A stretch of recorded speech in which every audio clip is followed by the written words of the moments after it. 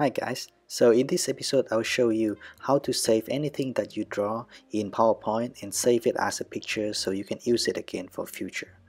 First, make sure that the picture you want to save is grouped together.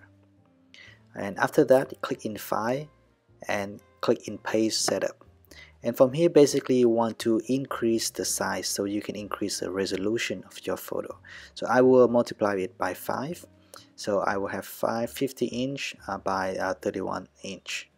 And when you click OK, it will scale up your size. So all of your picture will be in very high resolution. And the third step, you want to scale up.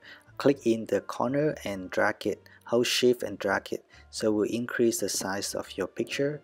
So you will again increase the resolution. And the fourth step is right click and click in Save as Picture. From here, I will choose to desktop. You can rename the file. And most importantly, in Save as Type, you want to choose PDF. You don't want to choose JPEG. You don't want to choose PNG. You want to choose PDF file.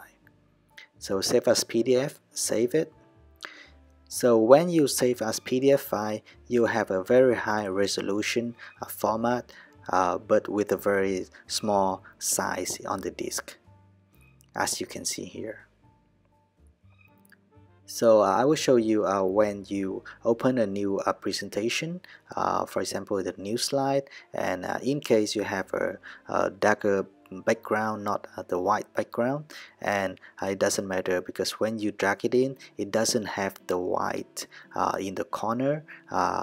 This is what happened when you save as JPEG. It have a white in the corner, but when you save it as PDF, it's like a transparent background. And you also can have a transparent background when you save it as PNG file.